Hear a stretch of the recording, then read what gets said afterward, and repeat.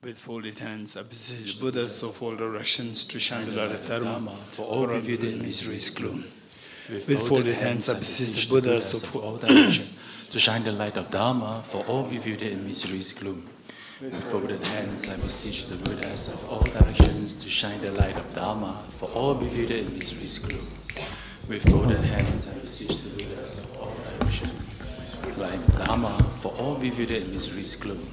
With folded hands, I beseech the Buddhas of all directions to shine the light of Dharma, for all viewed in misery's gloom. With folded hands, I beseech the Buddhas of all directions to shine the light of Dharma, for all viewed in misery's gloom. With folded hands, I beseech the Buddhas of all directions to shine the light of Dharma, for all viewed in misery's gloom. With folded hands, I beseech the Buddhas of all directions to shine the light of Dharma, for all viewed in misery's gloom. With folded hands, I beseech the Buddhas of all directions to shine the light of Dharma. With folded hands, I beseech the Buddhas of all directions to shine the light of Dharma, for all viewed in misery's gloom. With folded hands, I beseech the Buddhas of all directions to shine the light of Dharma, for all viewed in misery's gloom. With folded hands, I beseech the Buddhas of all directions to shine the light of Dharma, for all viewed in misery's gloom. To shine the light of Dharma, for all viewed in misery's gloom. With folded hands, I beseech the Buddhas of all directions to shine the light of Dharma, for all viewed in misery's gloom. With folded hands, I beseech the Buddhas of all directions to shine the light of Dharma, for all viewed in misery's gloom. With folded hands, I beseech the Buddhas of all directions to shine the light of Dharma, for all viewed in misery's gloom. With folded hands, I beseech the Buddhas of all directions to shine the light of Dharma, for all viewed in misery's gloom. With folded hands, I beseech the Buddhas of all directions to shine the light of Dharma, for all viewed in misery's gloom. With folded hands, I beseech the Buddhas of all directions to shine the light of Dharma, for all viewed in misery's gloom.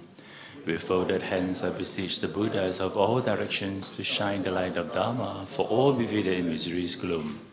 With folded hands, I beseech the Buddhas of all directions to shine the light of Dharma, for all viewed in misery's gloom. With folded hands, I beseech the Buddhas of all directions to shine the light of Dharma, for all viewed in misery's gloom. With folded hands, I beseech the Buddhas of all directions to shine the light of Dharma, for all viewed in misery's gloom. With folded hands, I beseech the Buddhas of all directions to shine the light of Dharma, for all viewed in misery's gloom. With folded hands, I beseech the Buddhas of all directions to shine the light of Dharma, for all viewed in misery's gloom. With folded hands, I beseech the Buddhas of all directions to shine the light of Dharma, for all viewed in misery's gloom. With folded hands, I beseech the Buddhas of all directions to shine the light of Dharma, for all viewed in misery's gloom. With folded hands, I beseech the Buddhas to shine the light of Dharma, for all viewed in misery's gloom. With folded hands, I beseech the Buddhas of all directions to shine the light of Dharma, for all viewed in misery's gloom. With folded hands, I beseech the Buddhas of all directions to shine the light of Dharma, for all viewed in misery's gloom. With folded hands, I beseech the Buddhas of all directions to shine the light of Dharma, for all viewed in misery's gloom. With folded hands, I beseech the Buddhas of all directions to shine the light of Dharma, for all viewed in misery's gloom.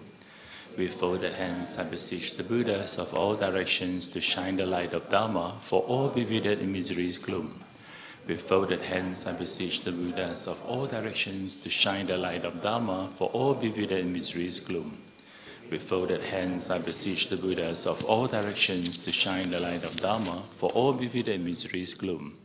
With folded hands, I beseech the Buddhas of all directions to shine the light of Dharma, for all viewed in misery's gloom. With folded hands, I beseech the Buddhas of all directions to shine the light of Dharma, for all viewed in misery's gloom. With folded hands, I beseech the Buddhas of all directions to shine the light of Dharma, for all viewed in misery's gloom. With folded hands, I beseech the Buddhas of all directions to shine the light of Dharma, for all viewed in misery's gloom. With folded hands, I beseech the Buddhas of all directions to shine the light of Dharma, for all viewed in misery's gloom. With folded hands, I beseech the Buddhas of all directions to shine the light of Dharma for all bewildered in misery's gloom. With folded hands, I beseech the Buddhas of all directions to shine the light of Dharma for all bewildered in misery's gloom. With folded hands, I beseech the Buddhas of all directions to shine the light of Dharma for all bewildered in misery's gloom. With folded hands, I beseech the Buddhas of all directions to shine the light of Dharma for all bewildered in misery's gloom. With folded hands, I beseech the Buddhas of all directions to shine the light of Dharma for all bewildered in misery's gloom.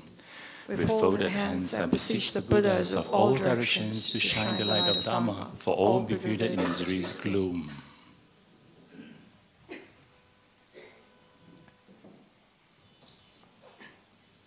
Please be seated.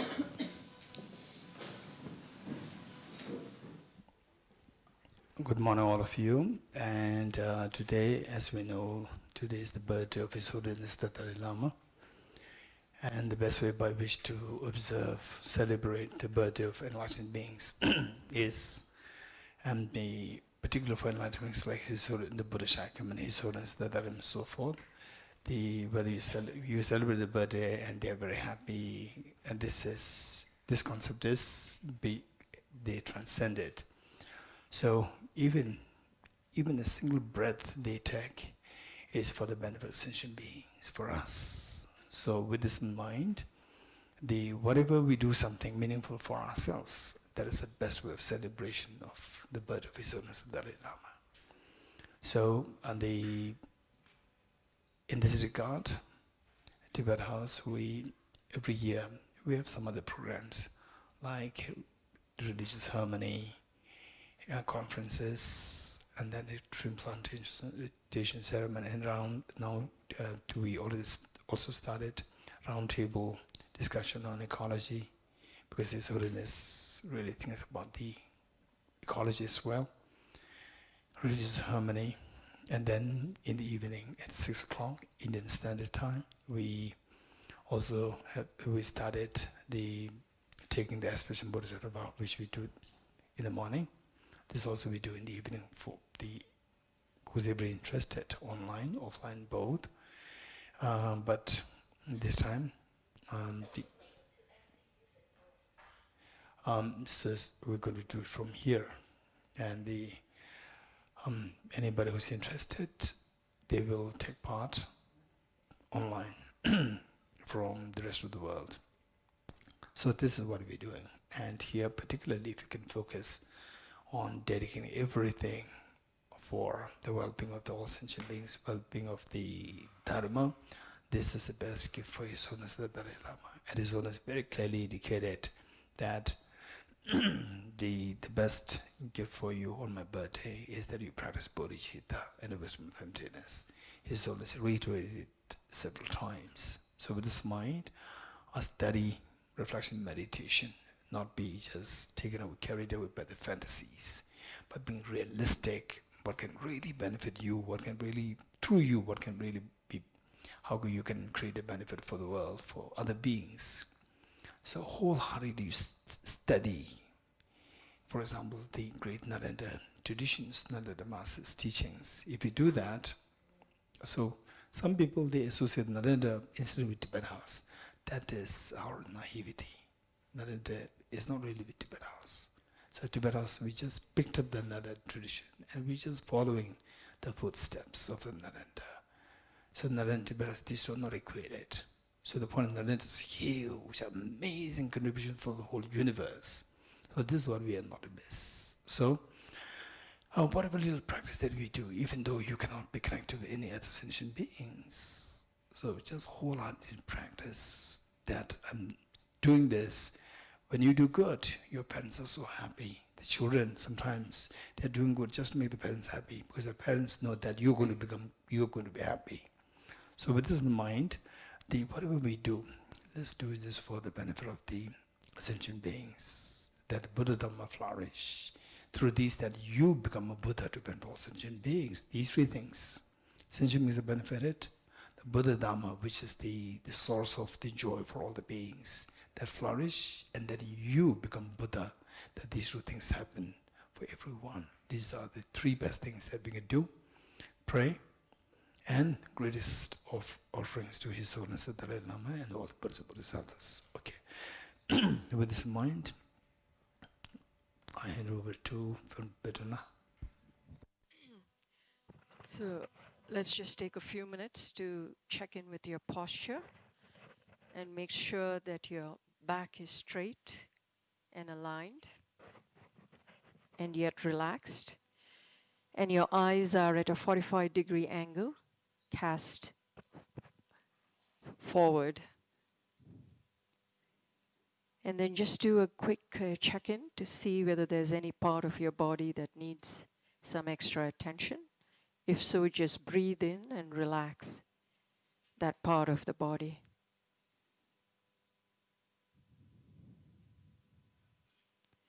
And then just bring your attention to your breath, the in and out of your breath.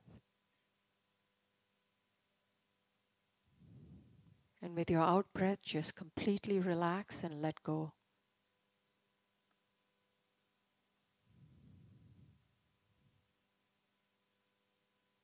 And now from this quiet space, we will visualize in front of us the refuge field. Sitting on a beautiful lotus and moon cushion is none other than His Holiness in the form of Shakyamuni Buddha, one face and two hands, surrounded by all the Buddhas and Bodhisattvas, and the 17 Nalanda masters and all our teachers, each of them looking at us with great love and compassion.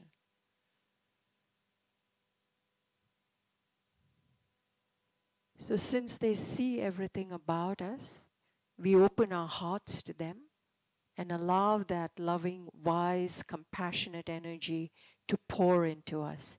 So just take a few minutes to feel their loving, wise, compassionate presence.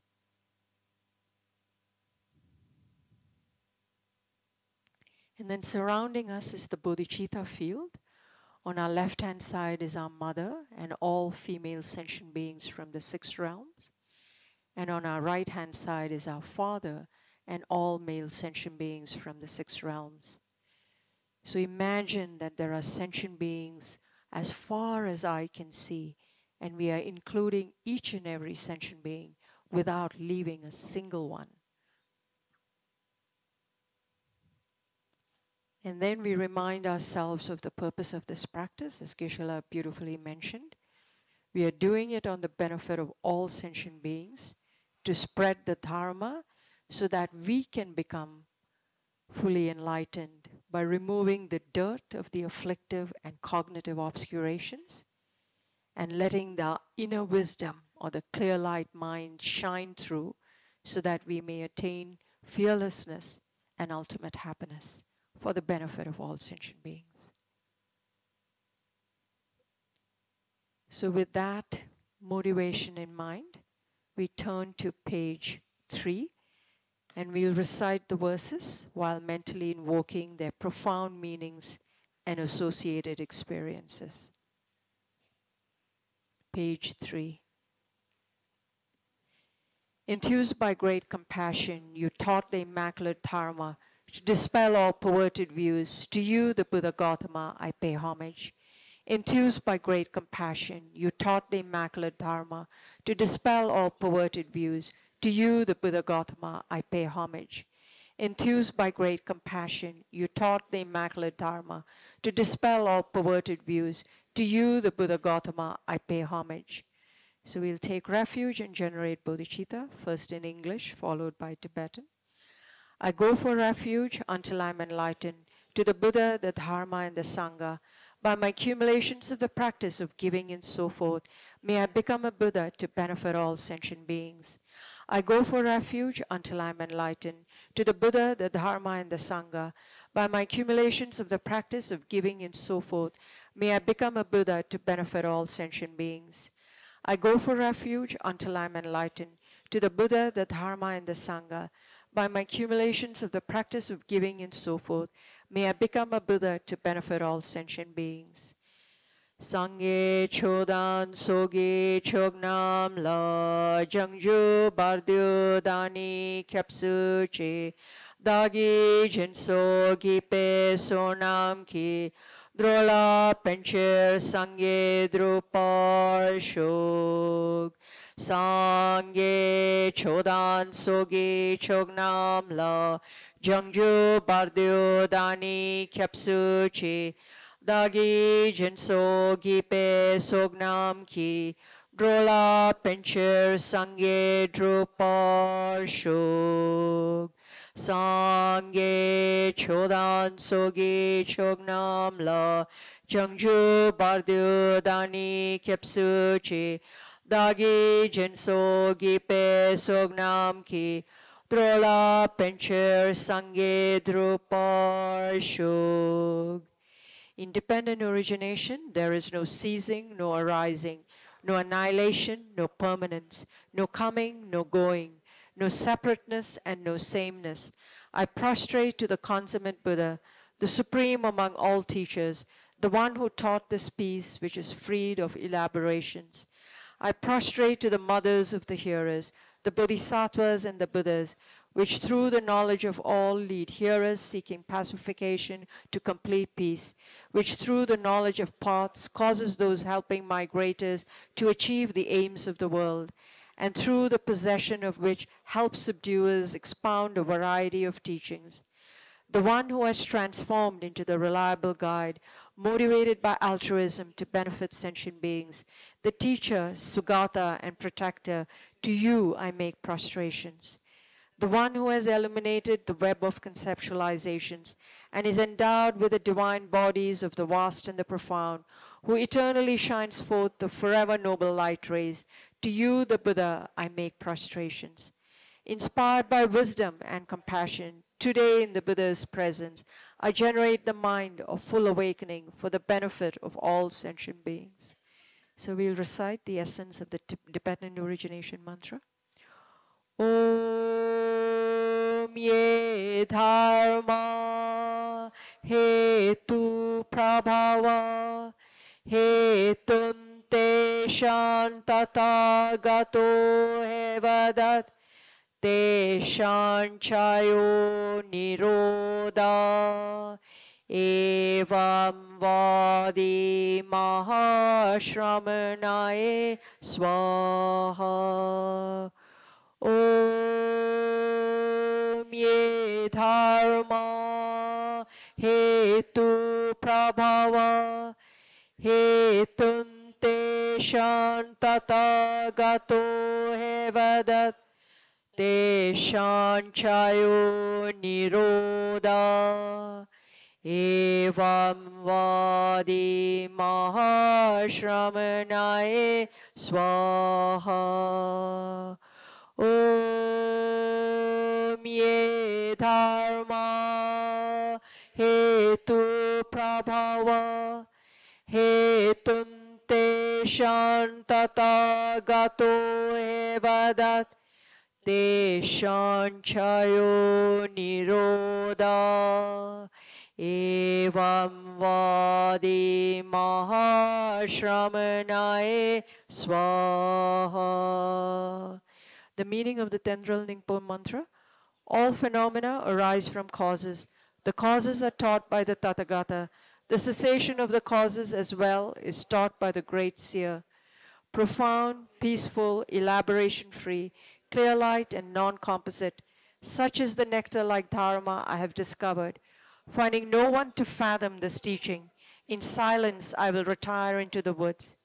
Beyond utterance, thought, and expression is the perfection of wisdom, which is unborn, unceased, and has the nature of space. It is the object of apprehension of self-realized wisdom. To you, the mother of the Buddhas of the 3 times, I pay obeisance. The 4 seals of Buddha's teachings. All composite things are impermanent. All contaminated things are of the nature of suffering. All phenomena are of the nature of emptiness and selflessness. Transcending sorrow is peace. The Guru is the Buddha, the Guru is the Dharma. Likewise, the Guru is the Sangha. The Guru is the source of everything wholesome. I go for refuge to the Guru. By the sound of the vibrant drum of Dharma, you liberate all beings of miseries. I beseech you to kindly remain and give teachings until the end of the expanse of billions of eons. The Buddha does not wash the negativities of beings, nor does he remove their miseries by his hands. His spiritual realizations are not transferred to them. It is by teaching the truth of suchness that beings are liberated.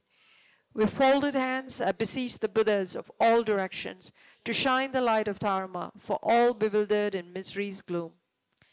Instructions on parting from the 4 attachments. If you are attached to this life, you are not a spiritual practitioner. If you are attached to your own self-interest, you have no bodhicitta. If there is grasping, you do not have the view. Page 14.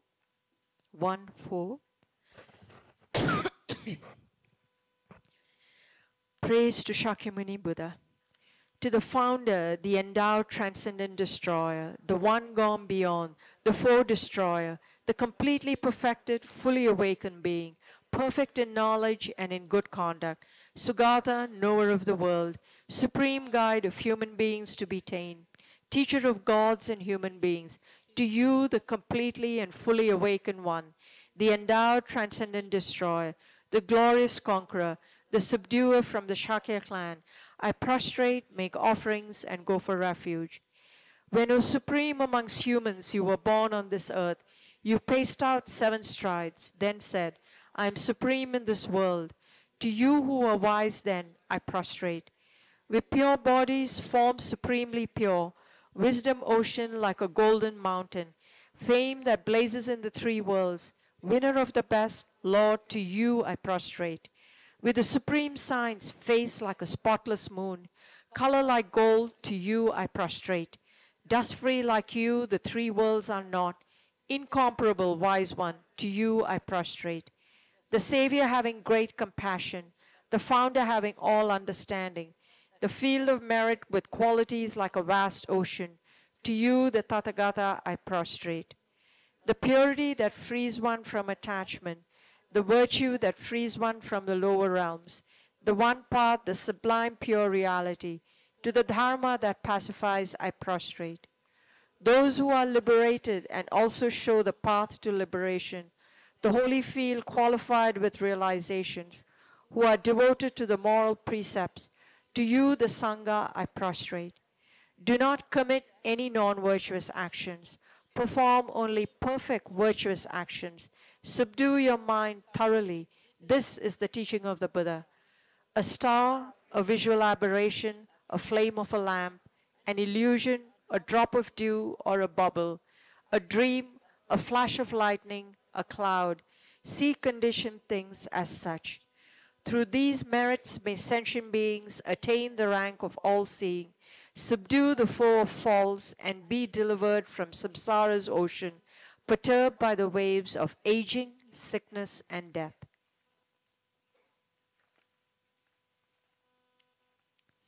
Page 2929.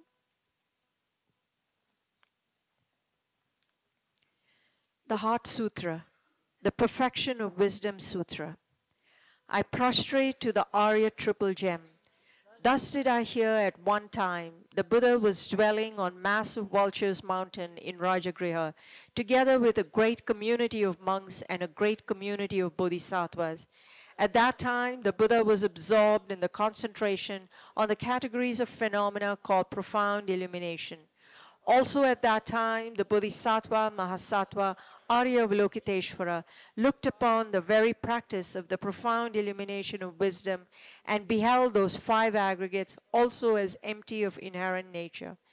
Then through the power of the Buddha, the Venerable Shariputra said this to the Bodhisattva, Mahasattva, Arya Avalokiteshvara. How should any child of the lineage who wishes to practice the activity of the profound perfection of wisdom train? He said that, and the Bodhisattva Mahasattva, Arya Avalokiteshvara, said this to the Venerable Sharadvati Putra. Shariputra, any son of the lineage or daughter of the lineage who wishes to practice the activity of the profound perfection of wisdom should look upon it like this, correctly and repeatedly beholding those 5 aggregates, also as empty of inherent nature. Form is empty, emptiness is form. Emptiness is not other than form. Form is also not other than emptiness. In the same way, feeling, discrimination, compositional factors, and consciousness are empty. Shariputra, likewise, all phenomena are empty, without characteristic, unproduced, unseized, stainless, not without stain, not deficient, not fulfilled. Shariputra, therefore in emptiness there is no form, no feeling, no discrimination, no compositional factors, no consciousness, no eye, no ear, no nose, no tongue, no body, no mind, no visual form, no sound, no smell, no taste, no object of touch, and no phenomena. There is no I element, and so on, up to and including no mind element, and no mental consciousness element. There is no ignorance, no extinction of ignorance, and so on, up to and including no aging and death, and no extinction of aging and death. Similarly, there is no suffering, origination, cessation, and path. There is no exalted wisdom, no attainment, and also no non-attainment. Shariputra, therefore, because there is no attainment, Bodhisattvas rely on and dwell in the perfection of wisdom, the mind without obscuration and thus without fear. Having completely passed beyond error, they reach the endpoint of nirvana. All the Buddhas who dwell in the three times also manifestly, completely awaken to unsurpassable, perfect, complete enlightenment in reliance on the perfection of wisdom. Therefore, the mantra of the perfection of wisdom, the mantra of great knowledge, the unsurpassed mantra, the mantra equal to the unequaled, the mantra that thoroughly pacifies all suffering, should be known as truth, since it is not false. The mantra of the perfection of wisdom is declared, Tayata Om Gate Gate Para Gate Parasam Gate Bodhi Swaha. Shariputra, the Bodhisattva Mahasattva should train in the profound perfection of wisdom like that. Then the Buddha arose from that concentration and commended the Bodhisattva Mahasattva Arya Avalokiteshvara, saying, well said, son of the lineage, it is like that, it is like that. One should practice the profound perfection of wisdom just as you have indicated. Even the Tathagatas rejoice. The Buddha having thus spoken, the Venerable Sharadvati Putra, the Bodhisattva Mahasattva Arya Avalokiteshvara, those surrounding in their entirety, along with the world of gods, humans, asuras, and Gandharvas, were overjoyed and highly praised that spoken by the Buddha. This completes the Arya Bhagavati Prajnaparamita Hridaya Sutra. And now we'll recite the mantra 7 times. Tayata Om Gate Gate Paragate Parasam Gate Bodhi Swaha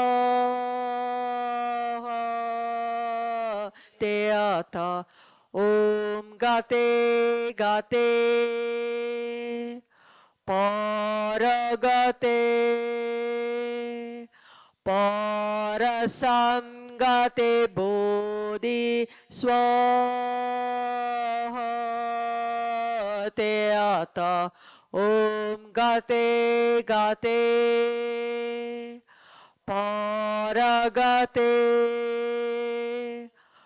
Parasam Gate Bodhi Swaha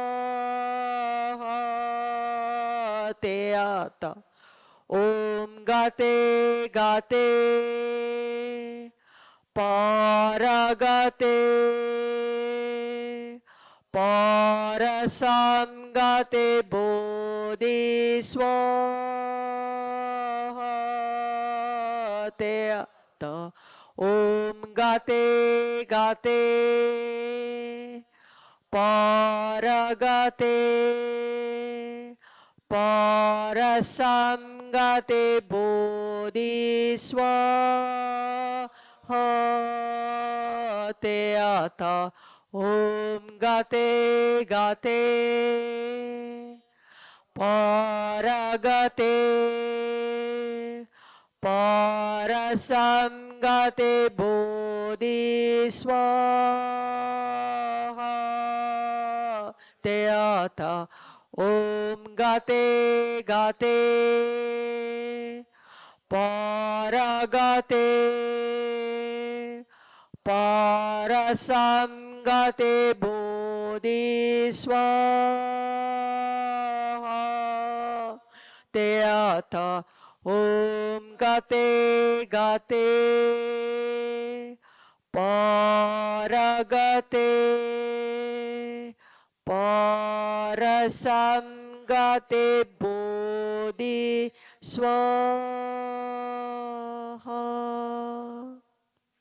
By the teachings of the three supreme jewels possessing the power of truth, may inner and outer hindrances be transformed.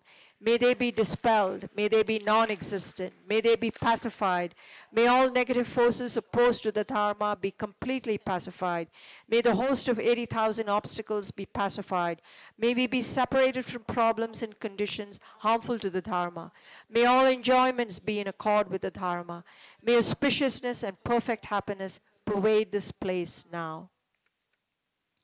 Page 3535. 8 verses for training the mind by Geshe Langre Tangpa. With a determination to achieve the highest aim for the benefit of all sentient beings, which surpasses even the wish-fulfilling gem, may I hold them dear at all times. Whenever I interact with someone, may I view myself as the lowest amongst all, and from the very depths of my heart, respectfully hold others as superior. In all my deeds, may I probe into my mind, and as soon as mental and emotional afflictions arise, as they endanger myself and others, may I strongly confront them and avert them. When I see beings of unpleasant character and those oppressed by strong negativity and suffering, may I hold them dear, for they are rare to find, as if I have discovered a jewel treasure. When others, out of jealousy, treat me wrongly with abuse, slander, and scorn, may I take upon myself the defeat and offer to others the victory. When someone whom I have helped or in whom I have placed great hopes mistreats me in extremely hurtful ways, may I regard her still as my precious teacher. In brief, may I offer benefit and joy to all my mothers, both directly and indirectly. May I quietly take upon myself all hurts and pains of my mothers. May all this remain undefiled by the stains of the 8 mundane concerns, and may I, recognizing all things as illusions, devoid of clinging, be released from bondage. Lama Tsongkhapa's Lamrim Dedication Prayer, verse 1. From my 2 collections, vast a space, that I have amassed from working with effort at this practice for a great length of time, may I become the chief leading Buddha for all those whose minds' wisdom eyes blinded by ignorance. The 7-limb practice, excerpt from the King of Prayers, the extraordinary aspiration of the practice of Samantabhadra. I bow down to the youthful Arya Manjushri, you the Buddhas, the lions amongst humans, gone to freedom in the present, past, and future, in the worlds of 10 directions, to all of you with body, speech, and sincere mind, I bow down. With the energy of aspiration for the Bodhisattva way, with a sense of deep respect, and with as many bodies as atoms of the world, to all you Buddhas visualized as real, I bow down. On every particle are Buddhas numberless as particles, each amidst a host of Bodhisattvas, and I am confident the sphere of all phenomena is entirely filled with Buddhas in this way. With infinite oceans of praise for you, and oceans of sound from the aspects of my voice, I sing the breathtaking excellence of Buddhas, and celebrate all of you Sugatas. Beautiful flowers and regal garlands, sweet music, scented oils and parasols, sparkling lights and sublime incense, I offer to you victorious ones, the Buddhas. Fine dress and fragrant perfumes, sandalwood powder heaped high as Mount Meru, all wondrous offerings in spectacular array, I offer to you victorious ones. With transcendent offerings, peerless and vast, with profound admiration for all the Buddhas, with strength of conviction in the Bodhisattva way, I offer and bow down to all victorious ones. Every harmful action I have done with my body, speech, and mind, overwhelmed by attachment, anger, and ignorance, All these I openly lay bare before you. I lift up my heart and rejoice in all the merit of the Buddhas and Bodhisattvas in 10 directions, of solitary realizers, hearers still training, and those beyond, and of all ordinary beings. You who are the bright lights of the worlds in 10 directions, who have attained a Buddha's omniscience through the stages of awakening, all you who are my guides, please turn the supreme wheel of Dharma. With palms together, I earnestly request, you who may actualize parinirvana, please stay with us for eons numberless as atoms of the world, for the happiness and well-being of all wanderers in samsara. Whatever slight merit I may have accumulated by making prostrations, offering and confessing, rejoicing and requesting that the Buddhas stay and teach, I now dedicate all this for the full awakening of all beings. So now, as we recite the short mandala offering, we can visualize extensive offerings we are making to His Holiness the Dalai Lama on his birthday. So we'll recite first in English and then in Tibetan. This ground, anointed with perfume, strewn with flowers, adorned with Mount Meru, the 4 continents, the sun and the moon, I imagine this as a Buddha field and offer it. May all sentient beings enjoy this pure land. Sashi Pukhi Jushing Me To Tram Rira Leche Nide Genpa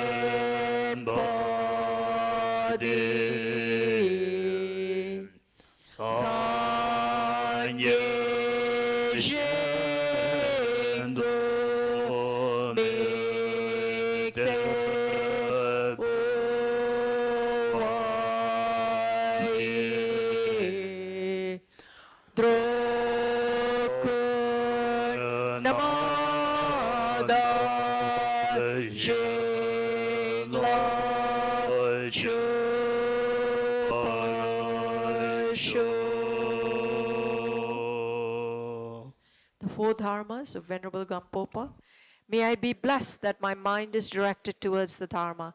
May I be blessed that my Dharma practice is on the proper path.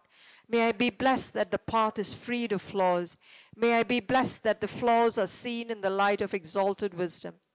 The 4 Dharmas of Venerable Bhikshu Mahasattva, becoming utterly frustrated with the ignorance that grasps at true existence, please bless me to generate genuine renunciation, seeing all aspects of samsara as viciously repulsive. Please bless me that my mind stream overflows with the precious bodhicitta that cherishes others more than myself. Please bless me to have an immaculate experience of the wisdom of that does not see even an atom of intrinsic reality on the basis of understanding how things come into being by dependent origination through mere conditioning. Please bless me that my mind stream overflows with the precious wisdom, the non-duality of bliss and emptiness. Idam Guru Ratna Mandalakam Niryatayami. Thank you, Venerable Bhajanlal. The next, the foundation of all good qualities, the roadmap to Buddhahood, by Lama Tsongkhapa. The foundation of all good qualities is our kind and perfect pure Guru. Correct devotion to him is the root of the path. By clearly seeing this and applying great effort, please bless me to rely upon him with great respect. Understanding that the precious freedom of this birth is found only once, is greatly meaningful and is difficult to find again. Please bless me to generate the mind that unceasingly day and night takes its essence. This life is as impermanent as a water bubble. Remember how quickly it decays and death comes.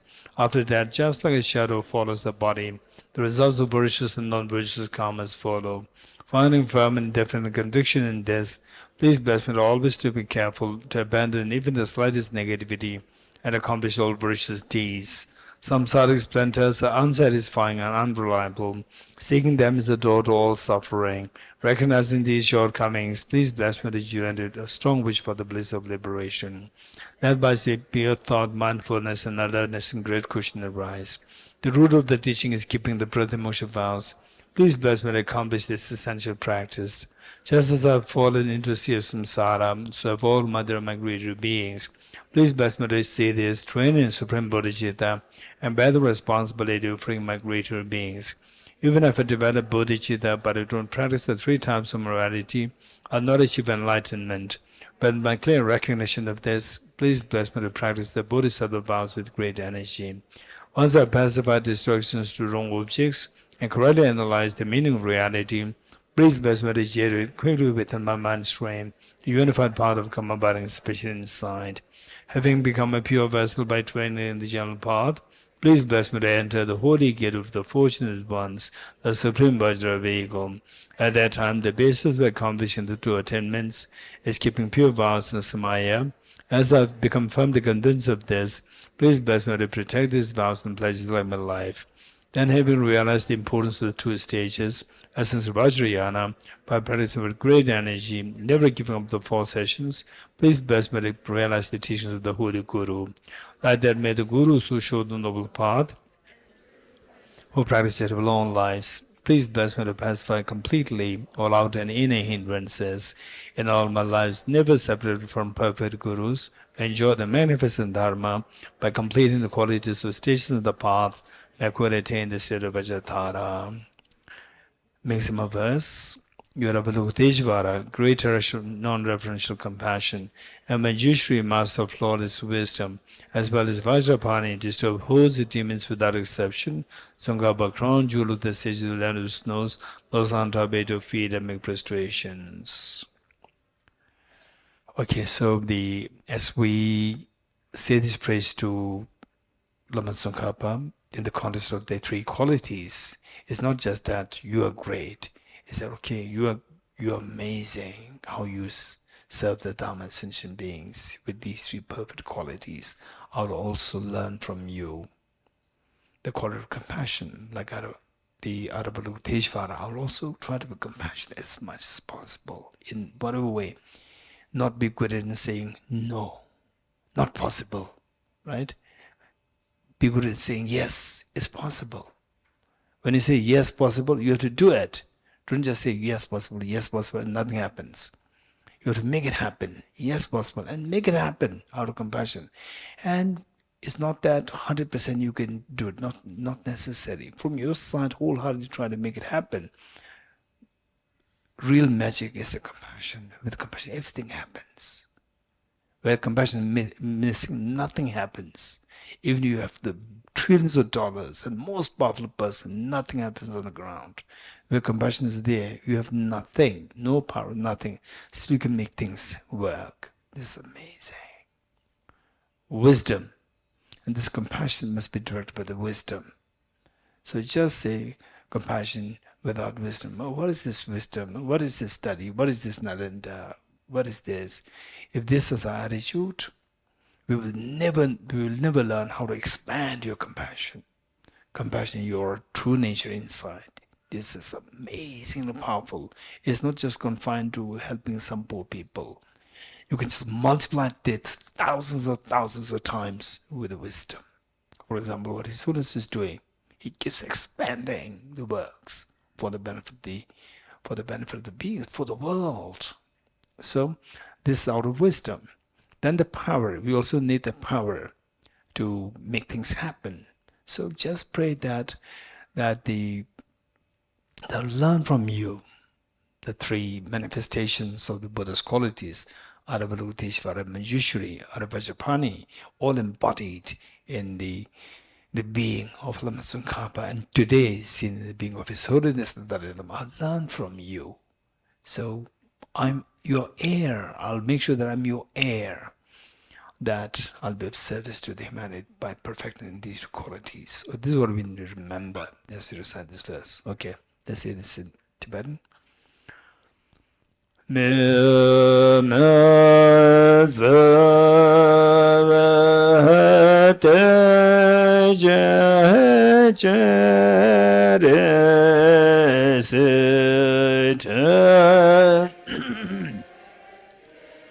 Embe Wombo Jambe Yam Kaje Kebe Tsui Gezo Gaba Lo Zatabe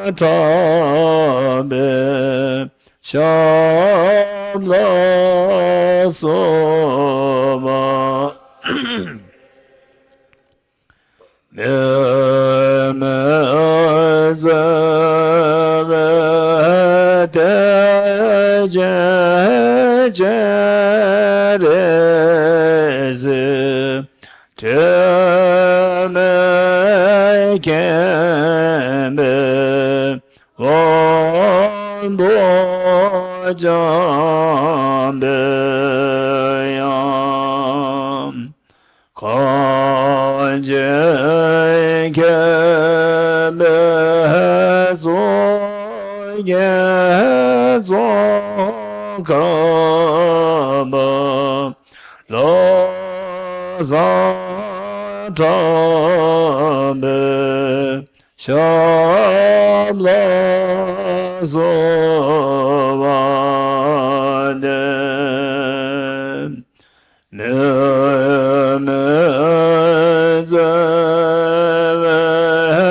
Nemezavete Jerese Teme Kembe Wombo Jambe Yam Kaje Keme Zoi Gezo Gama Lo Zatabe Shabla Zovade. You are Avalokiteshvara, great treasure of non-referential compassion, and Manjushri, master of the flawless wisdom, as well as Vajrapani, destroyer of hosts of demons without exception, Sangha, crown jewel of the sages of the Lenus nose, Losanta bed your feet and make prostrations.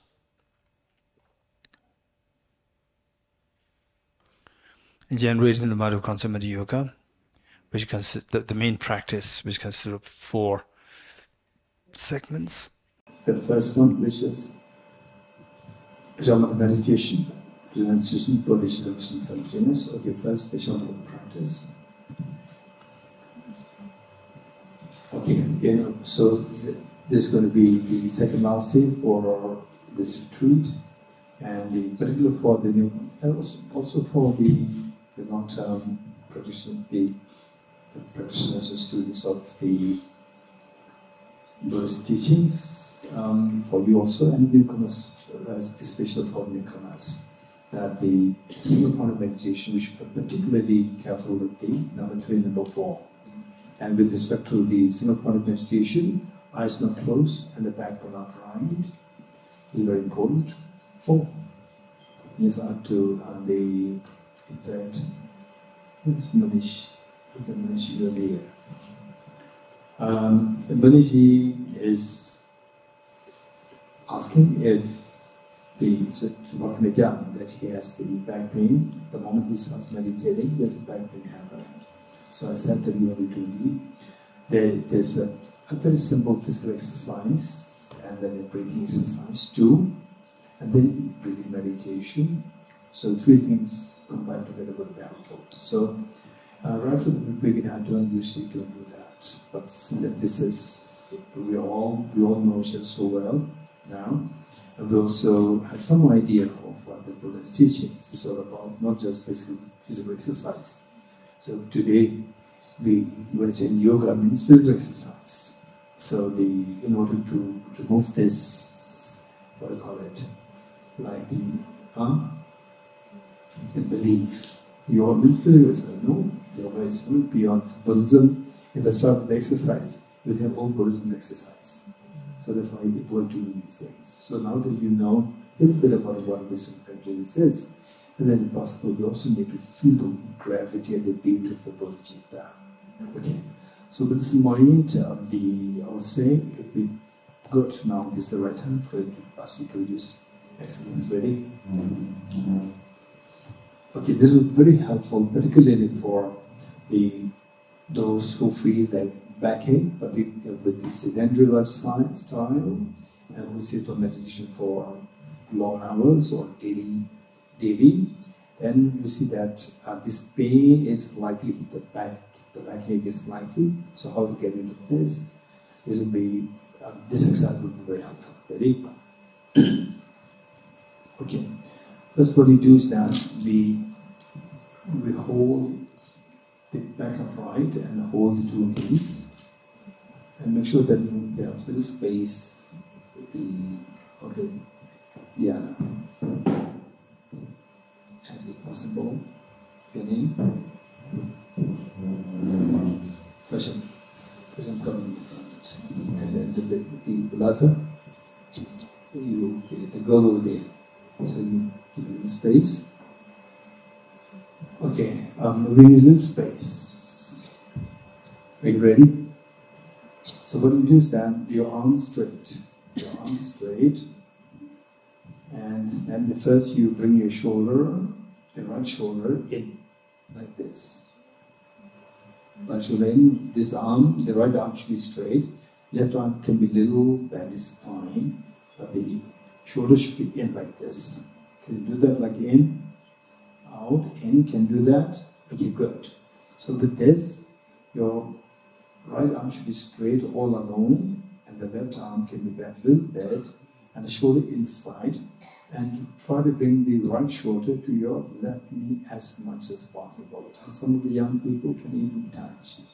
So try to just don't do it very forcefully, but gently. When you do it gently, when you do it, meanwhile your head also should go towards the left side. Okay, 3 times. 1, up, again. 2, again. 3, good. Now, likewise we do with the left shoulder. Left shoulder in, and the left shoulder should be straight all the way down, and the right shoulder, right arm can be a little bent. Can you do that in out? And do that? Just see. Okay. Yes, and then arm should be straight. Left arm should be straight, and then to the right knee 3 times. 1, 2, 3. Okay, do you feel the pleasant pain? Pleasant pain, do you feel that? Little pain, but it's pleasant. You feel that? Okay, once more. The right shoulder. 1, 2, 3. Okay, left shoulder. 1, 2, 3. Do you feel your back stretching? Do you feel the back stretched? Very good. Okay. Right shoulder once more. 1, 2, 3. Left shoulder. 1, 2, 3. Good. Okay. So this is with the physical. This, if you do it for 2 or 3 days, the back will go away. It's very good exercise. The next is the breathing exercise, also known as the 9-round breathing exercise. Ready? Your hands out. So this is just to demonstrate. Later on, you don't have to go to like this. So now you do it, hands out, thumbs inside, wrap the thumbs with your other fingers, upside down, so this fist upside down, and pull on your knees. And the two arms should be straight, straight. Again, back upright, but don't be too rigid. Upright, flexible. And two arms straight. And pull through your knees, legs, ribs, and then before it reaches the armpit, you throw it in front. You don't like this, right? It's not like this. Just straight, straight, knees, legs, ribs, and straight. But don't do too forcefully like this. Don't do like this. In 2-3 days' time, you'll have the muscle pain, right? Like this. And then throw the two fists to your left side, like this. And the right fist under your left armpit, like this. Good. And release the forefinger, the forefinger, index finger, forefinger, and with the hind side of the forefinger, lock your right nostril and take 3 deep breaths. Put on your knee, left knee, again bring it up.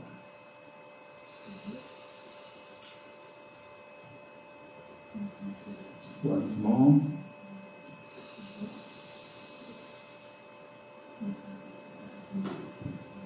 Good. Pull. Knees, legs, ribs. Now to your right side. And let go of the first finger and block your left nostril 3 times.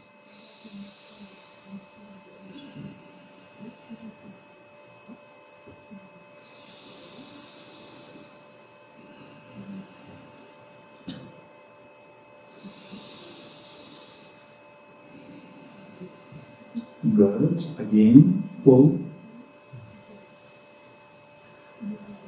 Breathe through both nostrils.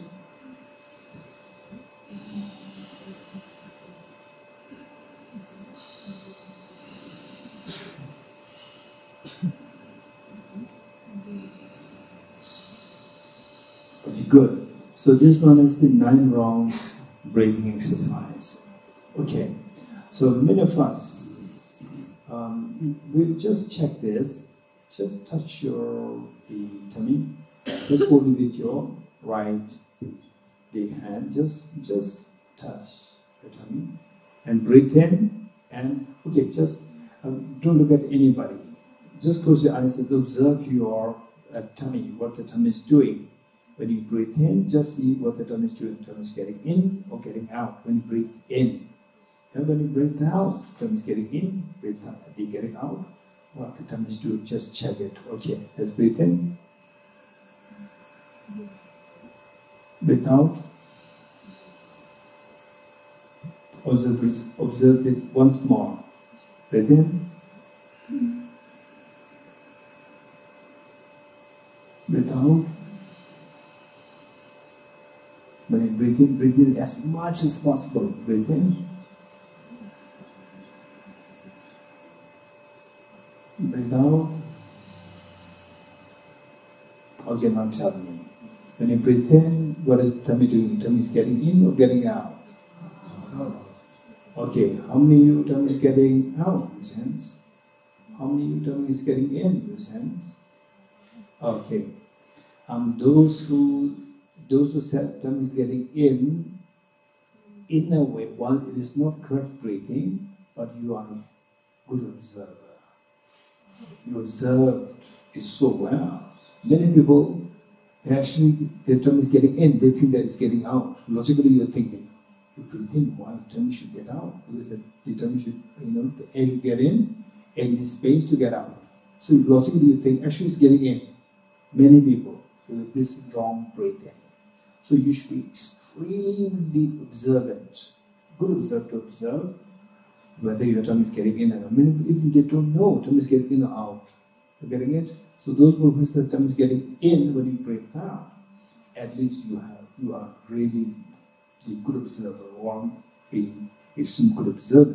You've been good observant. So with this in mind, actually tummy should get out when you breathe in. Because as you breathe in, air gets in. Air gets in, air needs space to expand. So the best way how to expand the lungs is by pushing the diaphragm down. And the tummy gets out in order to give space. But if your tummy gets in, it's actually squeezing. Then what happens is that the chest part, it expands. You're getting it? Because the tummy you're squeezing. So you're getting in the air and then you need space. So the only space that we left with is the upper part of the chest. So the chest expands. Sometimes people, when they're a little nervous, they tend to breathe from the chest. You notice that? Some people may become nervous. So which means that the lower part of the lungs is not being used. They're using just the upper part. And the upper part space is very small, so you have to breathe heavily. Then the chest expands like this. So the proper breathing is extremely important. With the proper breathing, your body, all the body cells get good oxygen. And because of which, overall, you see that overall, the mind becomes clearer, your body feels light. So proper breathing, and that naturally it will have a positive effect on your body. Immunity increases, immunity is boosted. So it's so important. So therefore, when you breathe in like this, and you breathe in as much as possible. And if possible, try to breathe in with the same pace, not like this. Try to breathe same pace. Like this, and you breathe out again at the same pace. This make your body, your lungs is an extremely good lung exercise. So it was perhaps I was in my 20s, maybe I was 25 or 26. That once I had an asthma attack for extended period of time, and then went to the doctor prescribed me with the medicines, and it did help, but then it's like forcefully forcing your trachea to expand forcefully. And later on, one of my Indian friends, he said that don't take the medicines. You have to do exercise. You have to do yoga exercise. Then he was supposed to teach me, but then there was the Western monk, the British monk, and when I told him about this, and he taught me the exercise. So it's all breathing. Is the breathing? When you breathe in, the tummy should get out. When you breathe out, tummy should get in as much as possible. So that way your lungs are exercised maximum. Believe it or not, within 1 week, the breathing was extremely supple, pliant, and, if I can use the word, ecstatic. There's so much bliss when you breathe. Amazing. So, is a proper breathing. Breathe in, tummy should go out, and you breathe in as much as possible. And the truth at the same pace, at the same speed, not like the body natural reaction, like this. It should not happen. Sometimes when it breathes, they take in too much of air, then the body cannot take it, and so therefore it gives a jerk to your body. So try to avoid this. Try to avoid the jerk. If the body naturally does it, it's fine. Don't worry. But from your side, don't let the body behave in the form of jerk. Likewise, when you breathe out, then tummy should get in as much as possible. Squeeze the tummy inside. You're getting it? Okay, let's do it once more.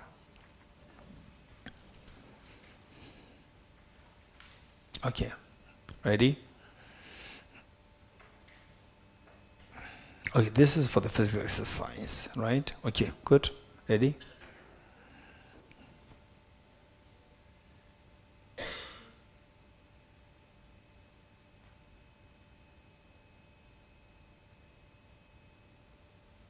Okay, good. Pull. Left side, release the forefinger. block.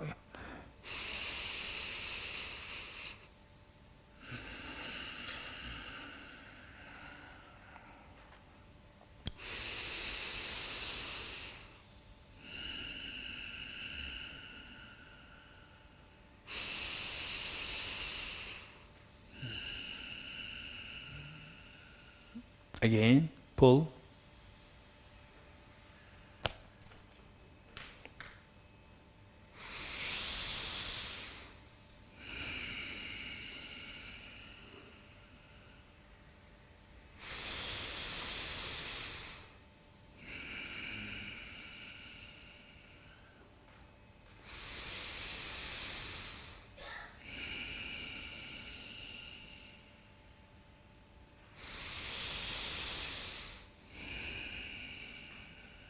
Once more.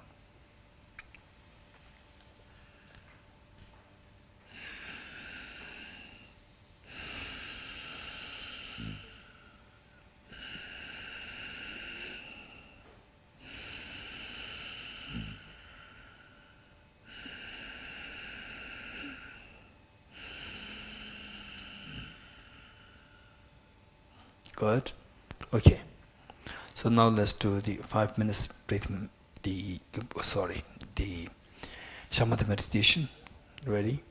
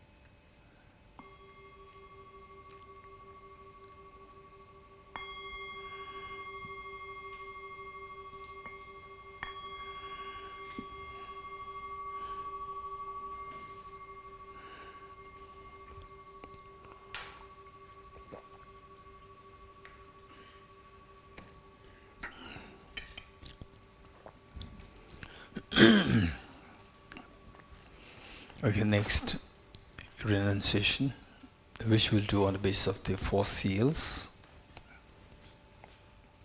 Ready?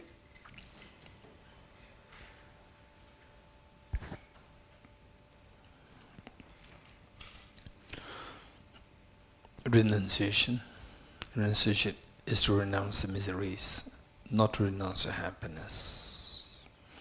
To renounce the miseries, we need to know how to renounce the causes of the miseries. And the causes of miseries, ultimately the Buddha identified that ignorance is the root cause of miseries.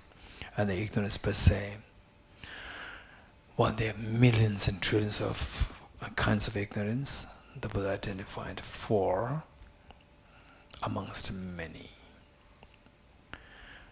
Misperceiving impermanent phenomena as permanent, misperceiving miseries as happiness, misperceiving impure things as pure, and misperceiving what is selfless nature as of selfhood. To counteract these 4 misperceptions, the Buddha taught the 4 seals, which you find in the first 3 seals, and the 4th one as the resultant state. What benefit you get out of these practice of the first 3 seals.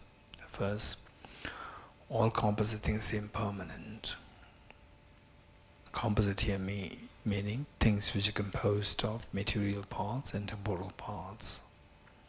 While everything, including the non-composite phenomena, they exist by dependence on parts. But the parts here is not just ordinary parts, but the parts in the form of the material parts or temporal parts. So what is constituted of material parts or temporal parts should necessarily be impermanent. In other words, what is a material substance in the form of the physical or in the form of mental should necessarily be impermanent in nature. Impermanence is of 2 kinds, gross impermanence and subtle impermanence. It is so important for us to meditate in both, beginning with the gross impermanence. The beautiful days with which we started this retreat is coming to an end. And your beautiful days with your family, when you were young, no responsibilities, just receiving love and affection, it all stopped. And your youth fades away, it stops. And you have aspirations. You had aspirations. Young people there, you have aspirations. Your career and so forth. This is exactly what happened 100 years ago, 200 years ago, 300 years ago, 1,000 years ago. Of course, the number of the population, the population of the world then would be much less. But they were young people and their parents. And the young people had so much aspiration for their career, for their life and so forth. And the parents had so much expectation, wishing the best for their children. Whether the aspirations and the wish they have fulfilled or not fulfilled, they're all gone. They're all gone. And the old fortress, all fortresses, these are the proof that once something of what is happening today happened, is gone forever. And our birth is manifest in the form of sickness, aging, death, separation, and so forth. These are realities of life. So the Buddha taught, whatever gathers will disperse.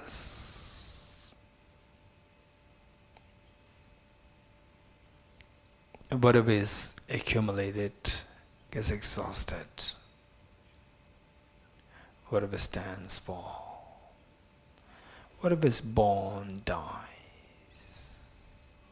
It is so important for us to reflect on these points, so that we will not be grossly sucked up in the world in the form of attachment, anger, jealousy, and so forth.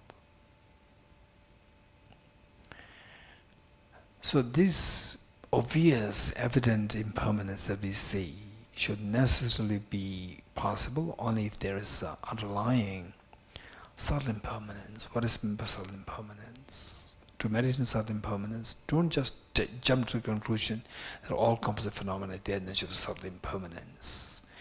It's the subtle impermanence that never hit your mind. Instead, we have to go very slowly from what is visible to your real life, to real sense consciousness, to direct experience, like, oh, this child has grown too big now. This tree has grown too tall now. So from there we start. The obvious change that you see within a span of 10 years, 5 years, or 1 year and so forth. From there you begin and then go into subtler and subtler reflection. The change you that see, the obvious change that you see in a building coming up, or a tree having grown to 10 feet tall, is possible, to 10 feet tall within a span of 10 years, is possible only if every year there is growth of 1 foot tall. And the 1 foot tall is possible if there's a growth happening on the level of the 1 inch per month, which means month by month is changing. Year, just as year by year is changing, month by month is changing. And the change that we see in 1 month is possible only if there's a change happening on a daily basis, 30 days, 31 days. Without that, 1 month change is impossible. Yes, I understand it. And the change that we see in 1 day is possible only if there's a change happening on the 24 hours. Each hour there's change happening. And the change that we see in 1 hour is possible only if there's a change happening on the minute by minute basis, second by second basis. Okay, yes, change in second.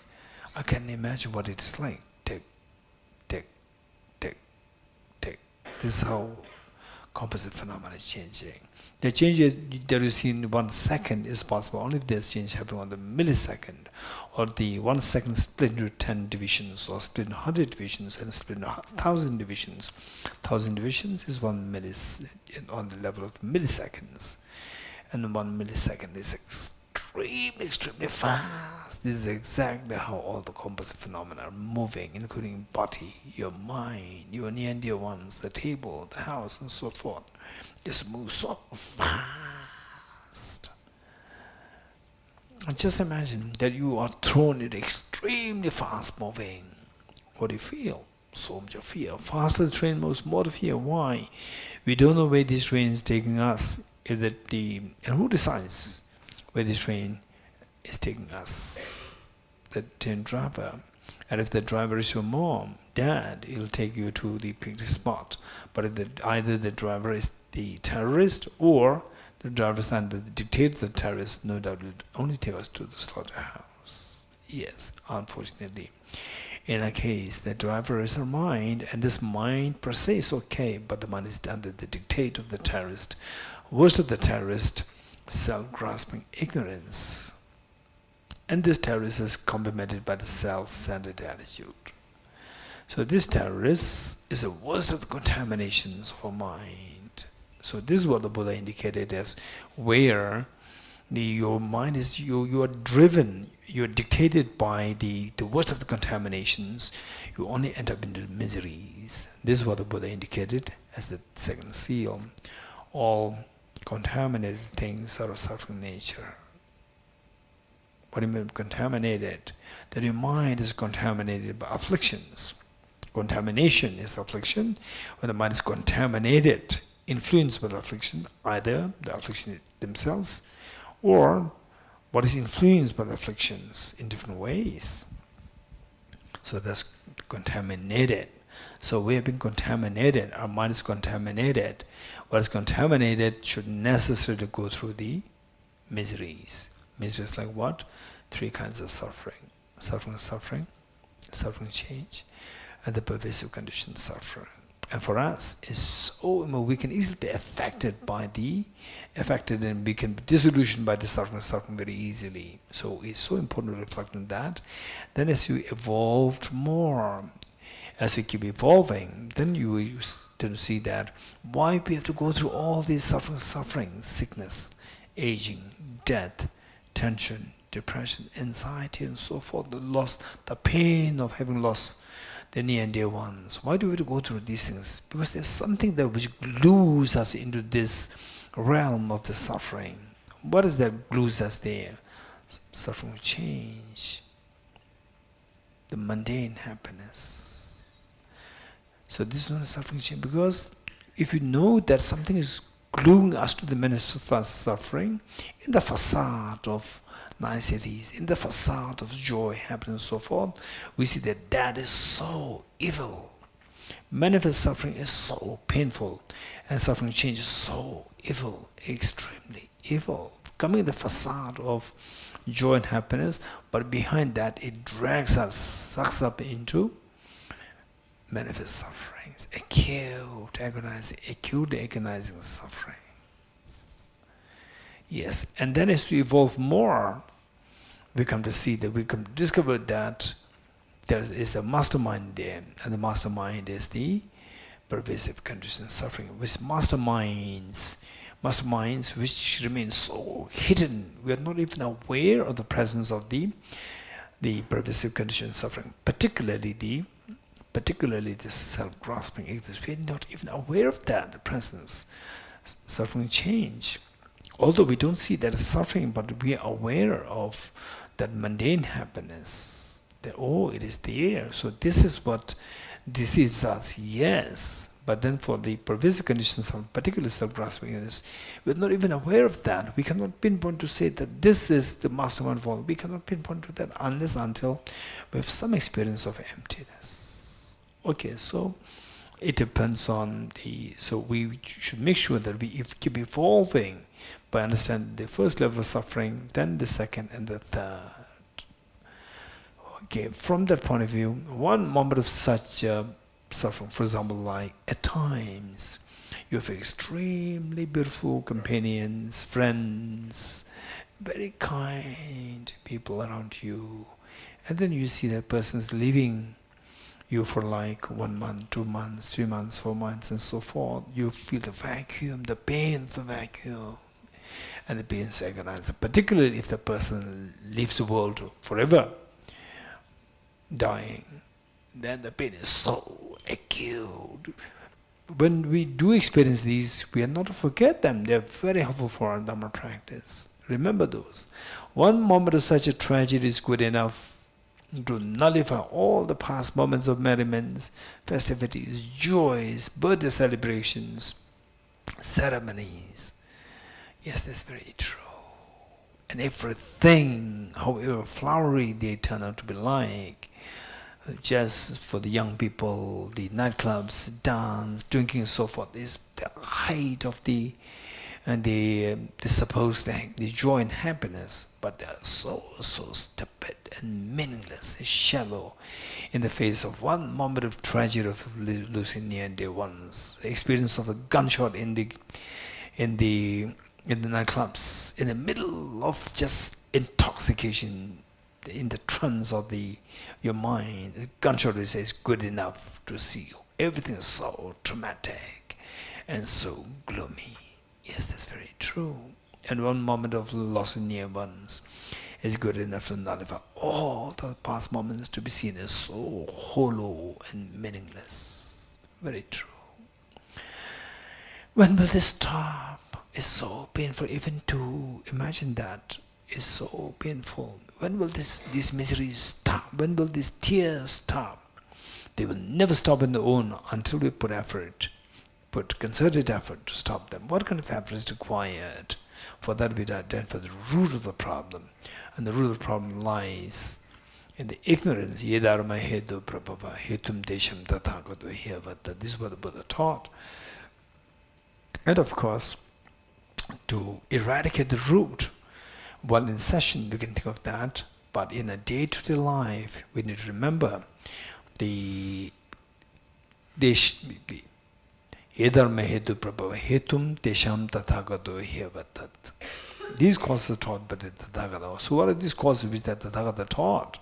Aranyaka Arjuna summarized by saying, Ceasing common afflictions is nirvana. Common afflictions arise from the conceptualization of inappropriate attention, which in turn arises from the elaboration of self-grasping ignorance, and the elaboration ceases through the wisdom of emptiness.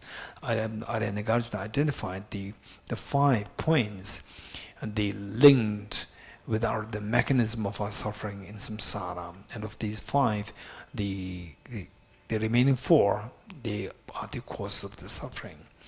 And from there we see that in a day-to-day life, we need to try to mitigate, try to stop, disengage ourselves with the negative or non-virtuous karmas, or the non-virtuous contaminant karmas, afflictions, inappropriate attention, as much as possible in a day-to-day life.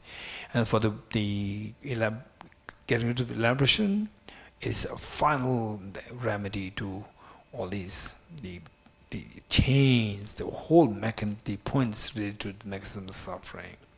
So in a session we did meditation on to get rid of the self-grasping ignorance, seeing that that's the ultimate fun of the mastermind. So if you don't want if you put an end to all these tears of samsara, we need to put an end to the self-grasping ignorance. So what do you do to get rid of the self-grasping ignorance? Ignorance, by the very definition, is the distorted mind which misperceives the reality. Whose apprehension? The object does not tally with the reality. What should we do? We introduce a counterforce. What is that? The wisdom. What is the wisdom? Wisdom is a discerning mind whose apprehension of the object tallies with the reality. What is the reality? The reality is what the Buddha indicated as the third seal. Everything is nature, emptiness and selflessness. Okay, let us quickly meditate on the emptiness of let's say the flower, cheesecake or anything, but today we'll just pick up the flower. Okay, imagine a beautiful flower. At times when you go to the gardens or in your house, there are beautiful flowers, or you go to some public spaces where you feel beautiful flowers. Don't just be glued, give yourself a little space and time. Look at it. Don't be glued with attachment.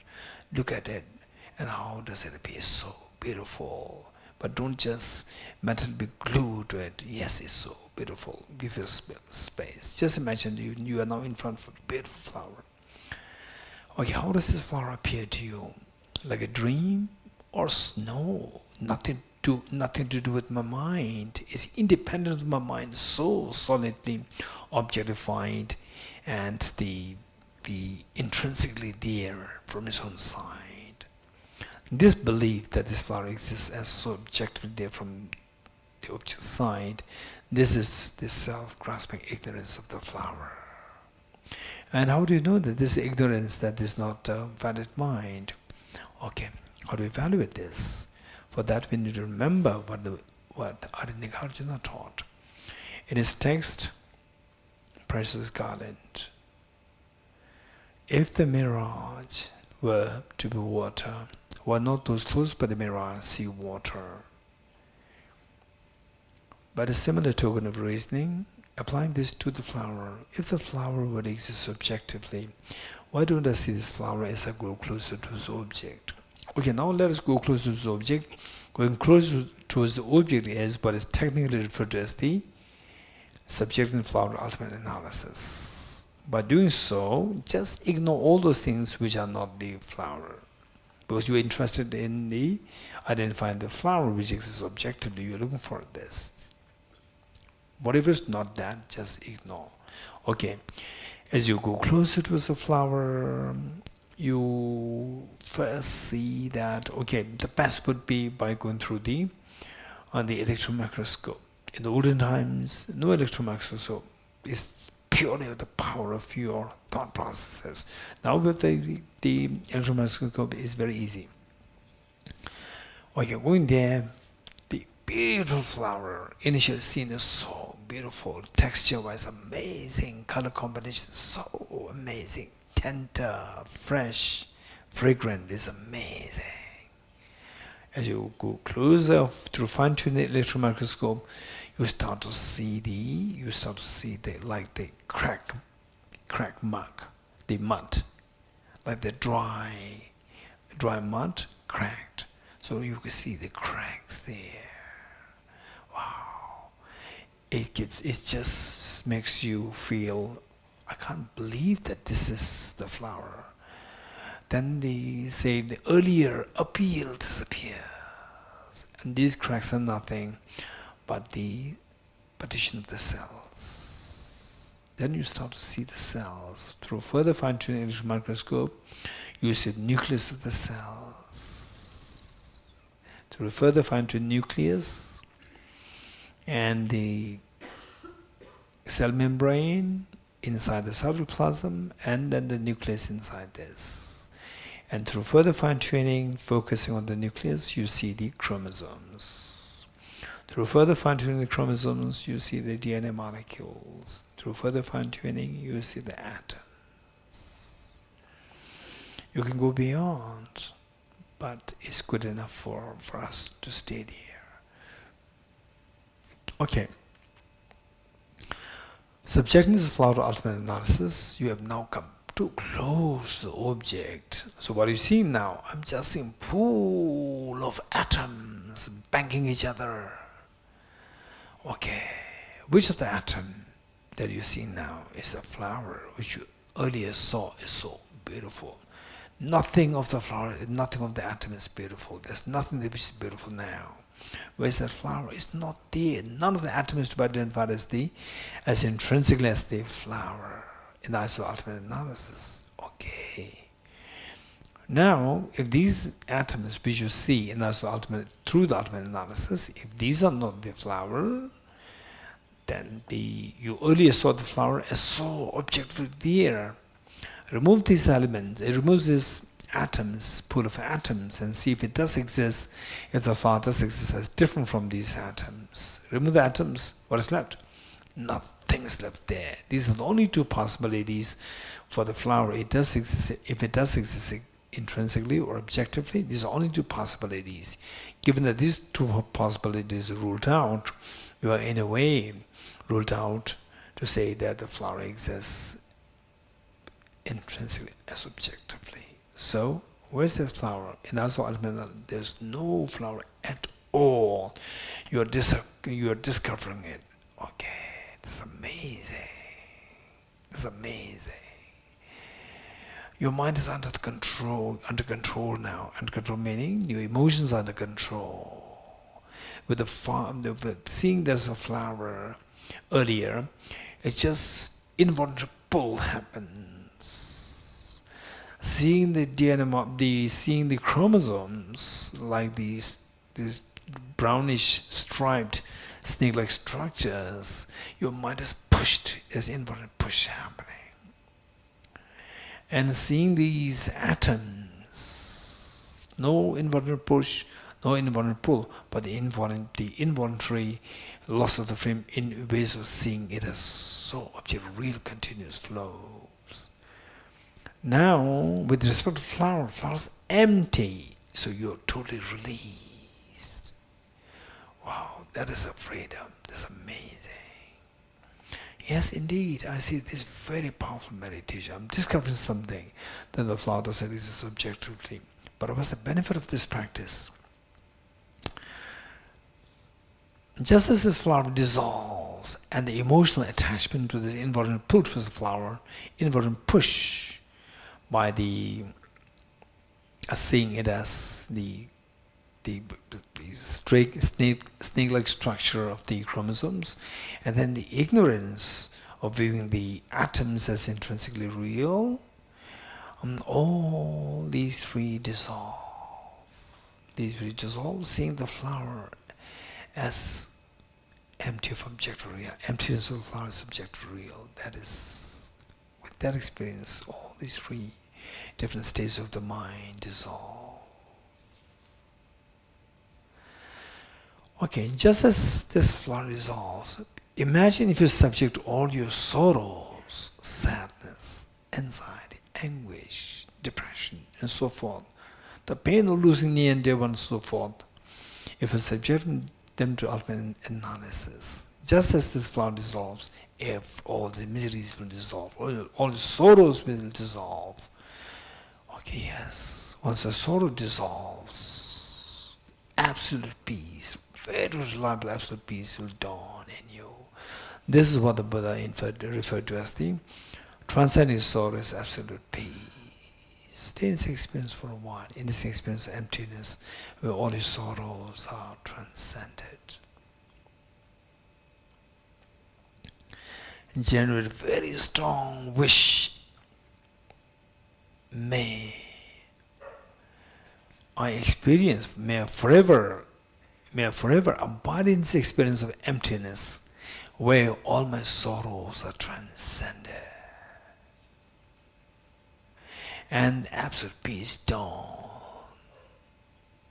So where all my tears of sadness, pain stops. Okay, this is aspiration. Aspiring to abide in, stably abide in the experience of emptiness in the non-dualistic way, where all my sorrows are transcended. This is the final understanding of renunciation. This most final understanding of renunciation, which far excels the renunciation in the form of, oh, renounce my miseries, renounce my self-grasping ignorance, renounce the contaminant karmas, afflictions, so forth. They are renunciation, but the ultimate self-renunciation rests in this experience. Okay. Slowly come out of this practice before we switch to Bodhisattva practice.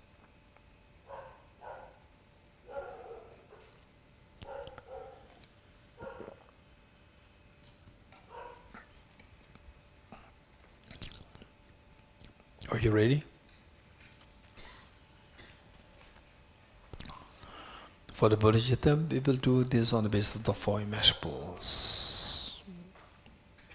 Ready? Okay.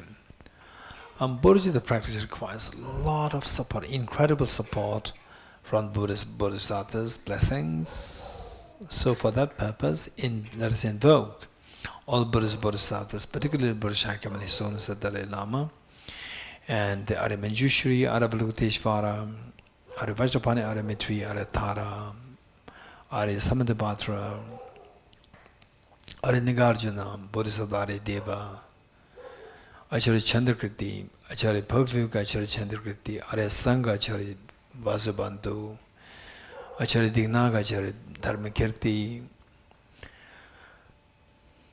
Bodhisattva Chandradeva, Bodhisattva Chandrakshita, Acharya Kamarashil, and Lama Senlingpa from Indonesia, Lama Adisha, Lama Adisha Dibangri Jnana, and all the Buddhist Bodhisattvas in the space in front of us, so loving, caring, embracing. And you are surrounded by 2 parents, all of them members, single children, and all demonstration beings, insects, even including insects, animals, hungry ghosts, hell beings, God and goddess spirits, here in Tushita, in Dharamsala, in India, in your own country, in the world, in the entire Milky Way galaxy, in the entire universe. With this mind first, immeasurable loving kindness. How good would it be that all my dear sentient beings are endowed with happiness and the causes of happiness. Causes of happiness primarily consisting of the most fearless mind of the wisdom of emptiness and the most beautiful mind of the altruistic bodhicitta. May all my dear sentient beings be endowed with happiness and the causes of happiness. I will take the responsibility that all my dear sentient beings are endowed with happiness and the causes of happiness. The Buddhist Bodhisattva is witnessing that you are making such a courageous commitment, like the mother after all so many years of raising her children. And today, the eldest girl just aged 12, and the eldest son just age 11, 2 of them come to the mother, telling the mother, "Mother, please take rest. You've done everything for us. Now we're grown up. We'll take care of our siblings. and will also take care of you. And the mother, although these two children, they are so young, so tender age, but the mother could not feel, mother could not believe her eyes and ears. Out of incredible joy and pride, tears, the tears run down her cheeks. This is exactly what has happened to all Buddhist Bodhisattvas, feeling so proud of what you've done, what you are committed to do yourself today, taking the responsibility of all demonstrations beings on his shoulder. And this pride and happiness invoke the compassionate minds of the Buddhas Bodhisattvas to stand for nectars of soothing light towards you and all demonstration beings. The mere touch of light and nectars with the bodies beings yours instills in all happiness and causes happiness in the minds of sentient beings yourself.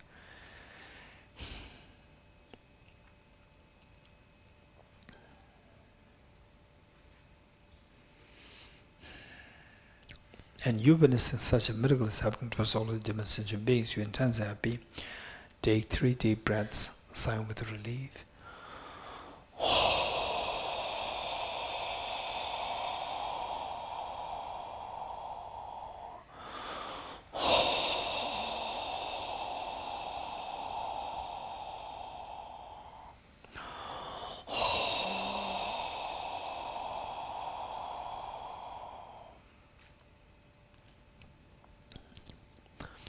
Next, immeasurable compassion.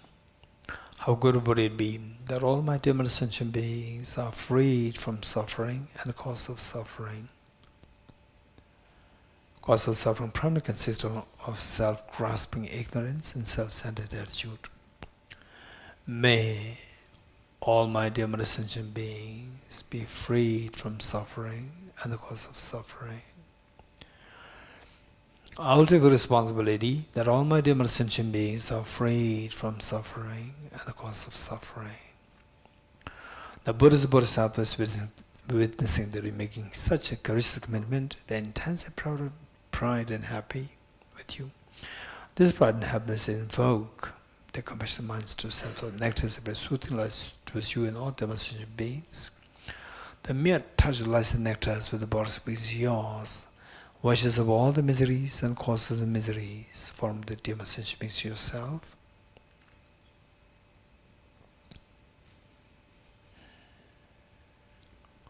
And you witnessing that such a miracle is happening to us all the demonstration beings, you're intensely happy.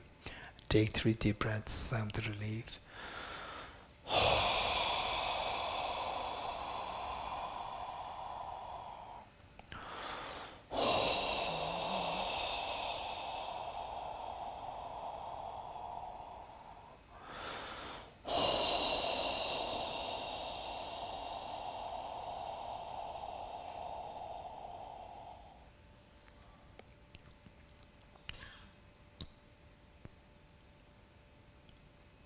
Next, immeasurable joy. How good would it be that all my dim sentient beings are never separated from happiness and the causes of happiness that they're endowed with. May all my dim sentient beings never be separated from happiness and the causes of happiness that they're endowed with. I will take the responsibility that all my dim sentient beings are never separated from happiness and causes of happiness that they're endowed with. The Buddhas and Bodhisattvas witnessing that you make such a courageous commitment, they are so happy and proud of you. This pride and happiness invoke their compassionate minds to ascend for nectars of soothing light towards you and all demonstration beings. The mere touch of light nectars with the bodies of beings yours stabilizes the happiness and causes happiness the beings endowed with.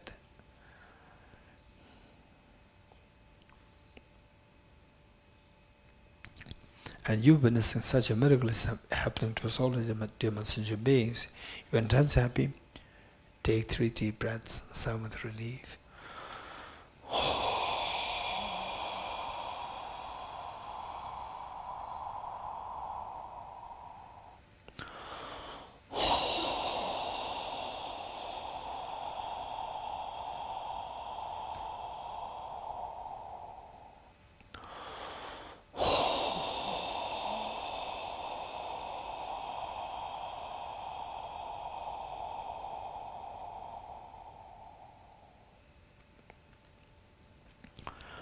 Next, immeasurable equanimity. How good would it be that all my demonstrated sentient beings are freed from the biased attitude of excessive attachment towards some and aversion towards others, and instead abide in the great state of equanimity, embracing all other demonstrated sentient beings with total love and affection, leaving them aside. May all my demonstrated sentient beings be freed from the biased attitude of excessive attachment towards some and aversion towards others. I'll take the responsibility that all my demonstrated sentient beings are freed from the biased attitude of excessive attachment towards some and aversion towards others. The Buddhas and Bodhisattvas witnessing you make a courageous commitment, like the mother after all these many years of raising children today, when the eldest daughter and eldest son just such a tender young age, and telling the mother, "Mother, please take rest, you've done everything for us. We will take care of ourselves now, we are grown up." The mother could not believe her eyes and ears. Such a tears of joy comes out. This is exactly what happens to all Buddhas and Bodhisattvas today, to see that you are making such a courageous commitment. And this pride and joy the Buddhas and Bodhisattvas feel invoke their compassionate minds to send forth nectars of sweet and light to you and all demonstration beings. The mere touch of light and nectars with the bodies makes yours frees the beings from the biased attitude of excessive attachment towards some and aversion towards others, and instead make them abide in the great state of equanimity, leaving them aside.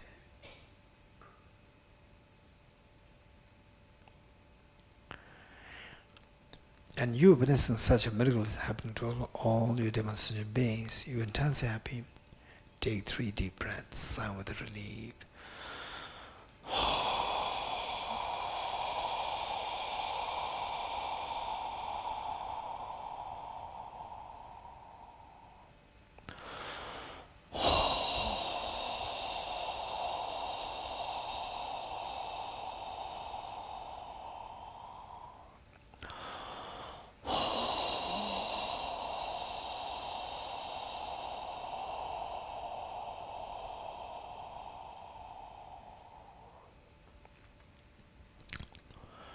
Underscoring all the 4 immeasurables is unconditional love towards all the beings. Stay in this experience for a while.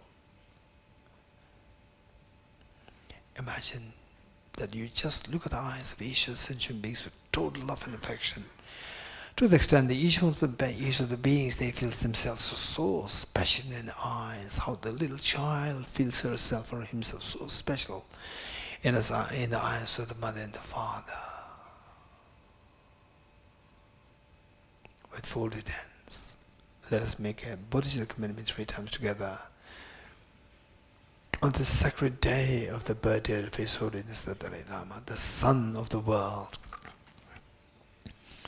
the whole universe, may I become Buddha for the benefit of all my dear mother sentient beings, and also visualize all sentient beings and make the same commitment with you. May I become Buddha for the benefit of all my dear mother sentient beings. May I become Buddha for the benefit of all my dear mother sentient beings. May I become Buddha for the benefit of all my dear mother sentient beings. Okay, that's amazing that you made such a courageous commitment. Amazing. So this beautiful mind of the bodhicitta, slowly transform this into a spotless clean moon disk, horizontally sitting with the heart. Okay. That's amazing that you made such courageous commitment. But you have to do something. You just said, may I become. To become Buddha, you have to do something. What will you do? I will exterminate the mental defilements, the seed of perfection, the seed of Buddhahood. The Buddha nature is within me, within each of the sentient beings. I need to simply eliminate the mental defilements, and the Buddhahood is just right there within me. What will you do to eliminate the mental defilements? I'm going to resort to a very powerful remedy. What is that? The wisdom of emptiness. Let us quickly retrieve the experience of emptiness, which we meditated as the third seal, as a part of the 4th seal meditation. Okay. With a flower, just subject the flower out of an analysis. What is saying? I'm just in the pool of atoms. Where's the flower? None of the atoms is a flower. Remove the atoms. What is the flower? Nothing's left there as a flower. Now tell me, where is the objectively in flower? Nowhere to be seen. It's just empty objectively. Stay in 6 minutes for a while. The flower disappears. In the pool, amidst the pool of atoms, the flower disappears. You just get hold of the emptiness of flower. Just the flower disappears. No way. I'm discovering it. It's amazing. Slowly transform this fearless mind of the wisdom of emptiness of flower into a spotlessly clean, thumb-size, white Vajra, vertically seated on the Bodhisattva heart. That's amazing. Now you have the blaze of non-dual bodhicittas. The moon symbolic of the conventional bodhicitta to guarantee that your self-centered attitude is going to be exterminated by this practice. And the Vajra symbolic of the conventional ultimate bodhicitta, which is non-dual wisdom of emptiness of the Arya Bodhisattvas. This will guarantee that this will eradicate all the mental defilements, be it afflictive or cognitive obscurations, completely from you. Wow, that's amazing. Let's not forget your two parents, your children, all the family members that they who are suffering terribly, generate very strong compassion towards them. And this compassion invokes the Vajramani of the heart to multiply infinite number of times. She had one set of the Vajramon at the heart of her mother, one set at the heart of her father, one set each one of her family members, including children, one with each of the tiny, vulnerable insects, the slugs, the snails, the insects, all human beings, animals, hungry ghosts, god and goddesses, spirits, everyone you share with every one of them, and share the same Vajramon with all the beings in India, in your own country, in the entire world, in the minds of trillions of creatures, ranging from the tiny amoeba to the biggest of the blue whales in the oceans, from the tiny insects to the biggest of the elephants in the wilderness, and with all the beings in the entire world, in the entire Milky Way galaxy, in the entire universe. Wow, that's amazing. We are extremely kind. Meanwhile, let's not forget that all Buddhas, Bodhisattvas, they're watching us. Why not we invite all the Buddhas, Bodhisattvas to be the guests as well as witness for our undertaking the aspiration Bodhisattva vow on this holy day, sacred day of His Holiness's birthday. As it's just making this request to all Buddhas, Bodhisattvas, let us stand up to make 3 prostrations along with all the sentient beings to Buddhas, Bodhisattvas.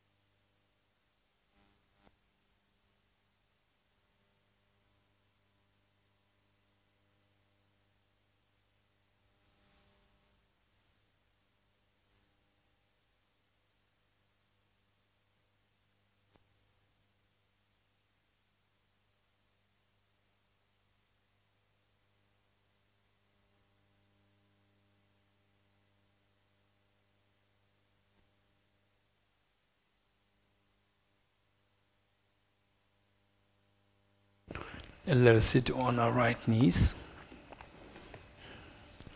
and wholeheartedly let us take the Bodhisattva vow here. Aspiration Bodhisattva vow.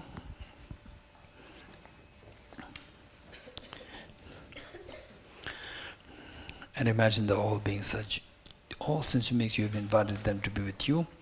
and all Buddhas and Bodhisattvas there as our witness.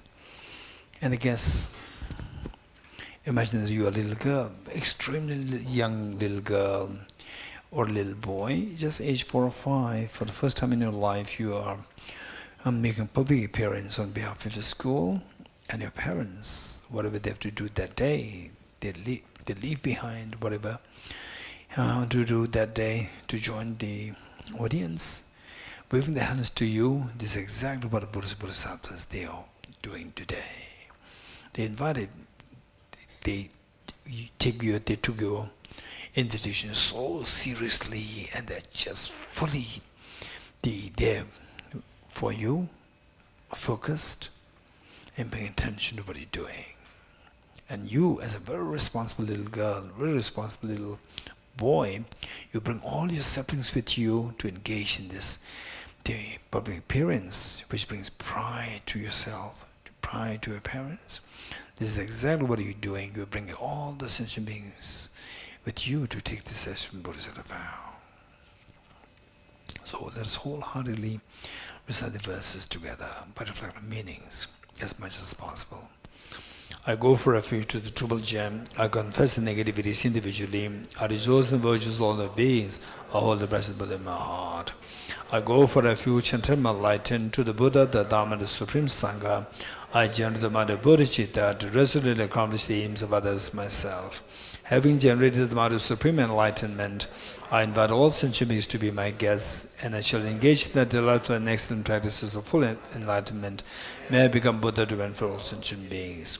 I go for refuge to the Triple Gem. I confess the negativities individually. I rejoice in the virtues of all the beings. I hold the Blessed Buddha in my heart. I go for refuge and turn my light into the Buddha, the Dhamma, the Supreme Sangha. I generate the mind of Bodhicitta to resolutely accomplish the aims of others myself. Having generated the mind of Supreme Enlightenment, I invite all sentient beings to be my guests, and shall engage in the delightful and excellent practices of full enlightenment. May I become Buddha to benefit all sentient beings. I go for refuge to Triple Gem. I confess the negativities individually. I rejoice in the virtues of all the beings. I hold the Blessed Buddha in my heart. I go for refuge and turn my light into the Buddha, the Dhamma, the Supreme Sangha. I generate the mind of Bodhicitta to resolutely accomplish the aims of others myself. Having generated the mind of Supreme Enlightenment, I invite all sentient beings to be my guests, and shall engage in the delightful and excellent practices of full enlightenment. May I become Buddha to benefit all sentient beings. Gurus, Buddhas, and Bodhisattvas, please be here to me.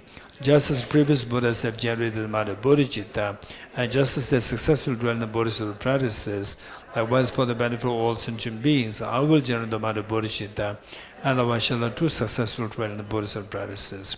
Gurus, Buddhas, and Bodhisattvas, please be here to me.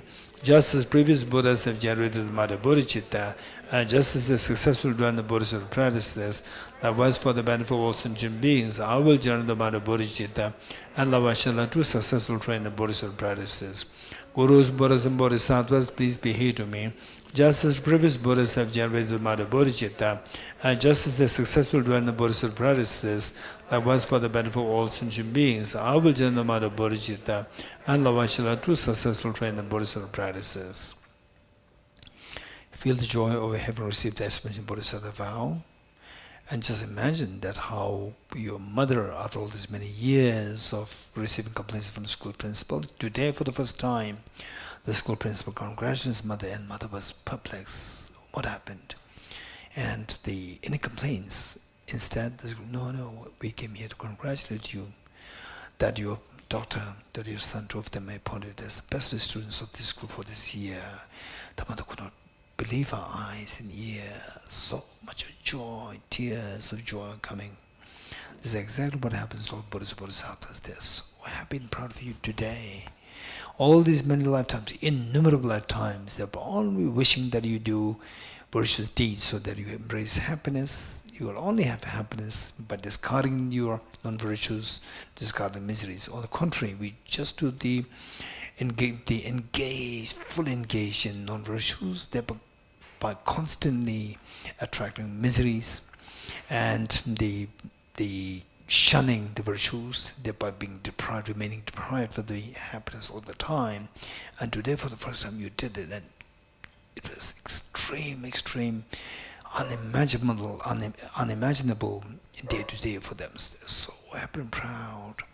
And this pride and happiness they feel today invoke the Vajramon in the full-fledged form at their hearts to multiply infinite number of times. Like rain shower, they descend to merge with the one that visualize their heart, thereby become non-dual, stabilized, and blessed, leaving a special imprint in you that soon the Bodhisattva wisdom emptiness will dawn in you. Likewise, all these replicas of Vajramon from the house of Buddhas and Bodhisattvas, they descend like rain shower, descend to merge with the one that you have visualized the heart of your mother, father, each of the family members, including children, each of the beings here in Tushita, in Dharamsala in India, in your country, in the entire world, in the entire universe, every sentient creature. The Vajramon that you've shared with them, they become non-dual, stabilized and blessed by the descent and the merging with the Vajramon from the Buddhas Bodhisattvas. It's amazing. And this is the greatest of the gift that you can possibly think of. And today you've gifted this present to all the demonstration beings, and of all the offerings that you can think of, the Buddha made it very clear that one moment of generating compassion far excels the gifts of the whole universe, filled with gems and offered to Buddhas Bodhisattvas. If this were the case for the mention of our having taken the experience Buddhas today you have made the greatest offerings to all Buddhas Bodhisattvas. As Holiness always says, that the best presents for me on my birthday from your side is to practice Bodhisattva wisdom emptiness, and today you did it. And with the life of all the purposes, the meanings of life, there's nothing greater than meaning of life than this practice. And today you have given such meaning to your life. And all these wonders are happening because of the blessings, because of the incredible blessings, kind blessings of the Buddhas, Bodhisattvas. As it's just thanking them, again, along with all demonstration makes, let us slowly stand to make 3 prostrations to all Buddhas, Bodhisattvas.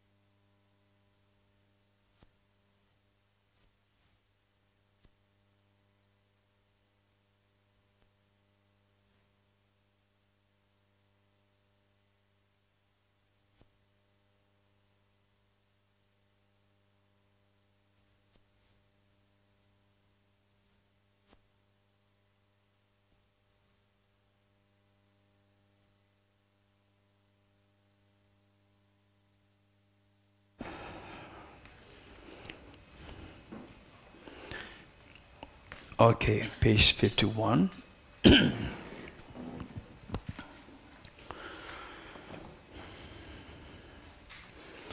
Throughout my future lifetimes, may I always be guided by the companion of Buddha and be able to uphold the true precious Bodhisattvas even in the cosmic life.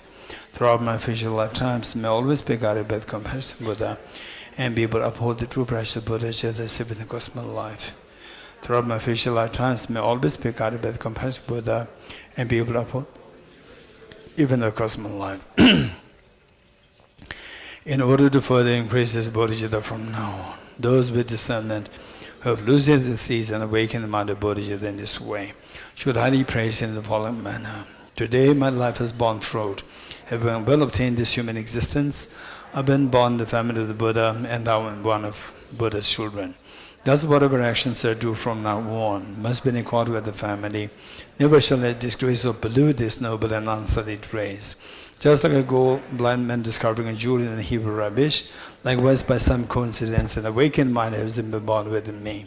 It is a supreme ambrosia that overcomes the sovereignty of death. It is an inexhaustible treasure that eliminates all poverty in the world. It is a supreme medicine that quells the world's disease.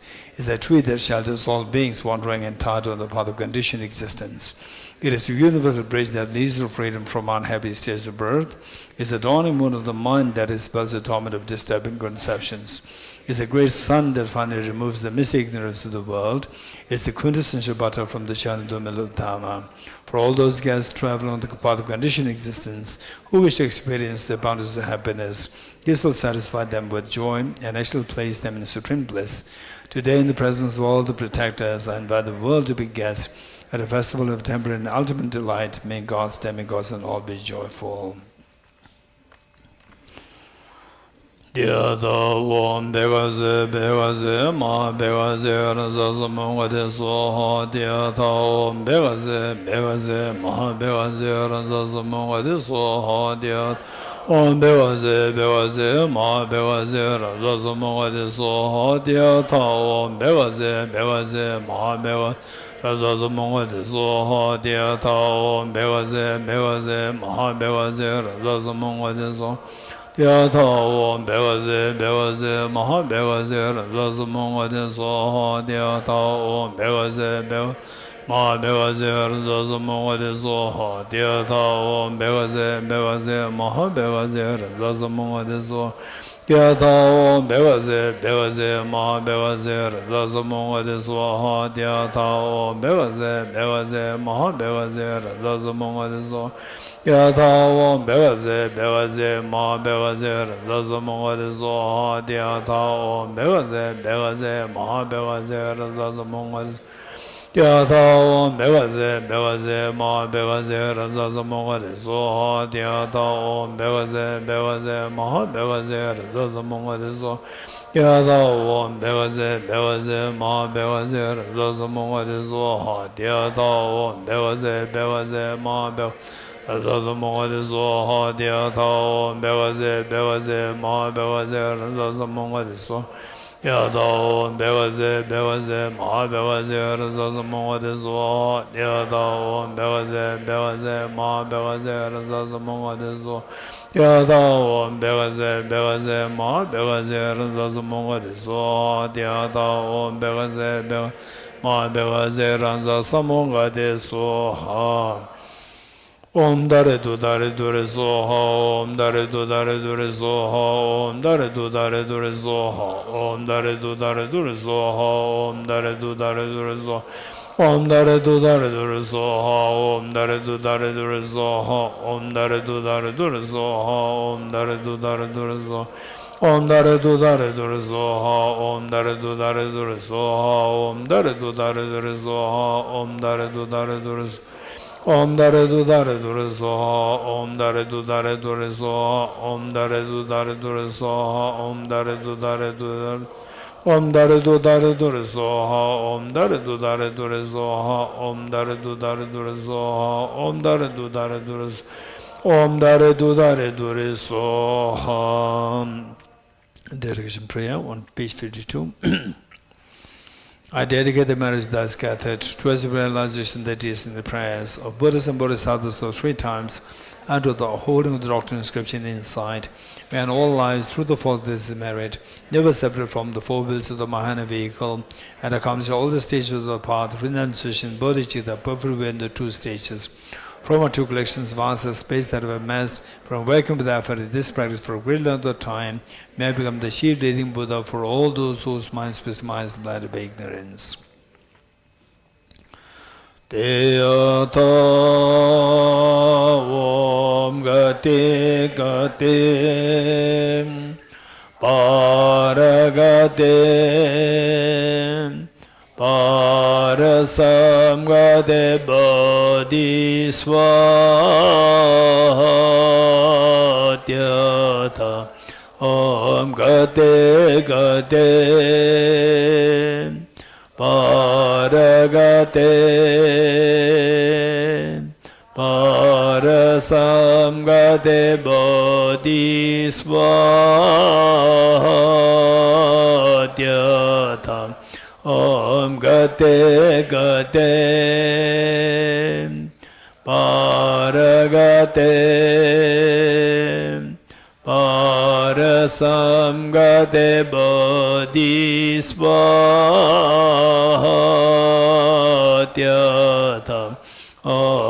Paragate Gate Paragate Parasam Gate Bodhisattva.